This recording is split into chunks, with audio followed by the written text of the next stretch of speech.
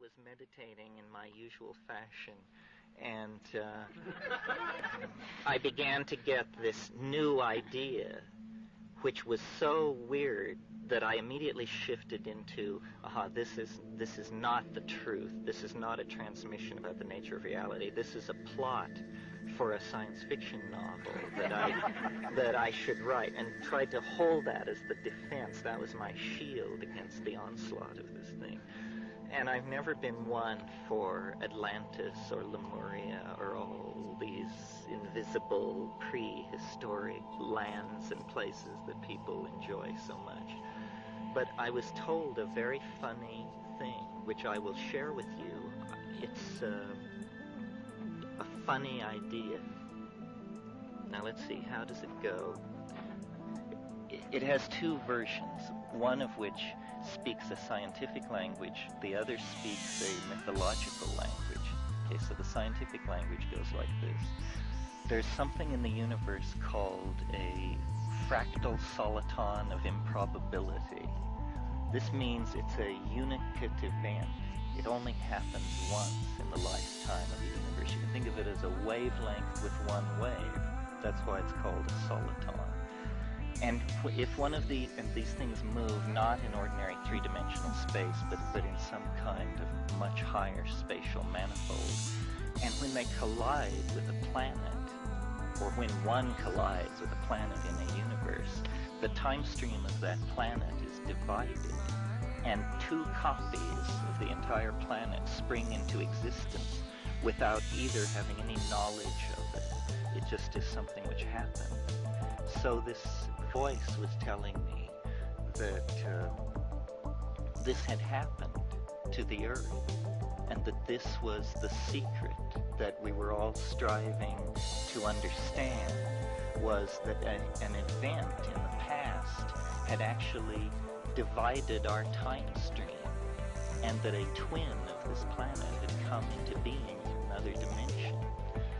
Okay, so that's the scientific explanation of it. So the mythological explanation was that the universe, it's Gnostic, that the universe is the creation of a demiurge, not the highest expression of divinity, but a kind of demon, a fallen creature, and that this demiurge was able to coax itself into being and actually incarnate into history as a human being.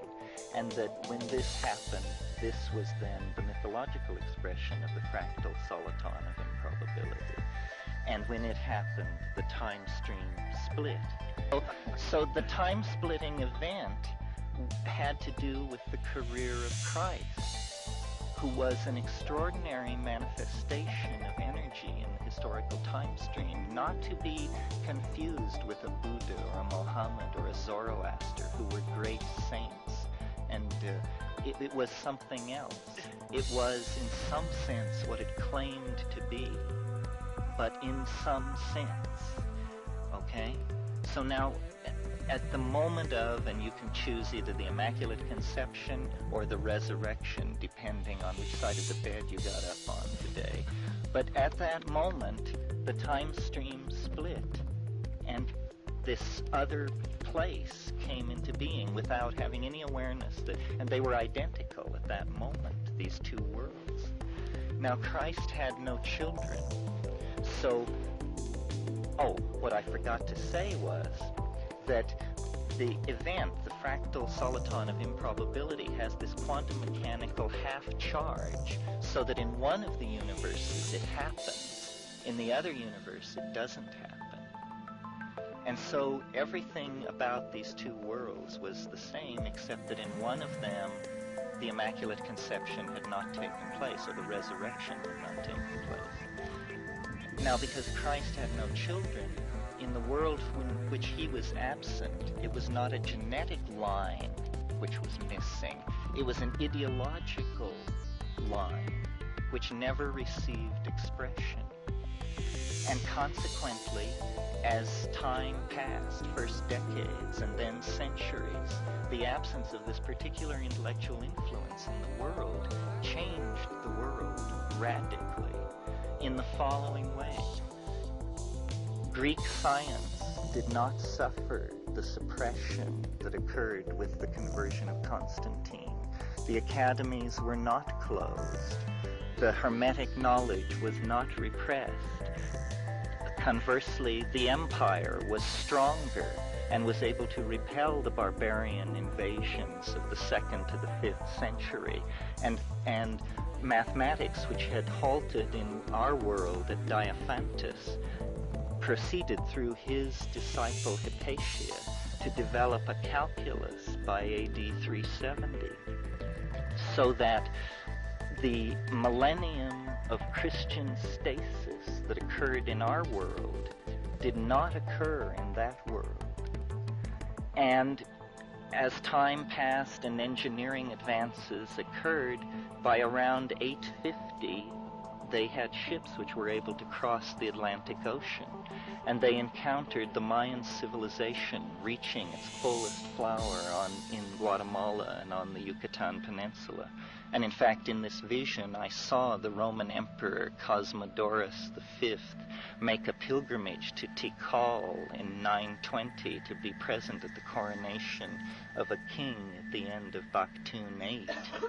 Anyway, this Greco-Roman imperial culture immediately recognized the genius of the Mayans in mathematics and astronomy, and Europe was transformed into an amalgamation, a Greco-Mayan civilization with the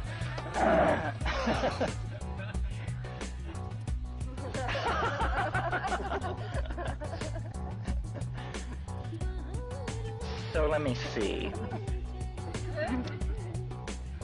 And this civilization continued to develop. Now, one of the influences which the Mayans brought into Europe around the year 950 was their extremely sophisticated psychopharmacopoeia and shamanism. And this mated with Neoplatonism and Hermeticism, so that rather than science developing as it developed in our world, a kind of magical psychopharmacolytic technology of thought and understanding was what was developed over the centuries. And then in later centuries before it happened in our world, they contacted the Orient, and the Sung, the dynastic influence of the Sung, poured itself into the creation of a global civilization, such that by around 1200 AD, they were able to land on the moon and create a cybernetic global civilization similar to the kind we have now. They continued evolving with all this psychotronic and shamanically derived, and now by this time you can imagine it was an unbelievably exotic and alien civilization compared to our own. The fruits of their psychedelic and psychoanalytic investigations into higher space was the discovery of our world. They found out what had happened. They figured it out by studying dreams, and by making deep journeys into the psychedelic space, they were able to discover our sleeping unconscious with its repository of the legacy of the Christian centuries under the reign of this demiurgic ideology. And they conceived of the notion of saving us. And it has to do with this whole thing about the UFOs and influence in dreams and astral traveling, and the other side is actually the manifestation of this bizarre Greco-Mayan postmodern starfaring civilization trying to reach across the dimensions to save us from the momentum of our history by making us aware of, first of all, their existence, and also their technology, which is evolving toward a point where I think around the Mayan millennium, around 2012, the time island we will flow past the time island, and the two time streams will be rejoined, and we will make peace with this civilization, which is now 1,000 years more advanced than us,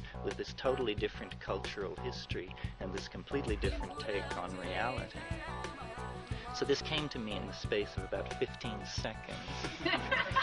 and more details have flowed in, and I use it mostly as a meditational device because it's so interesting to ask to be told about how this other civilization developed.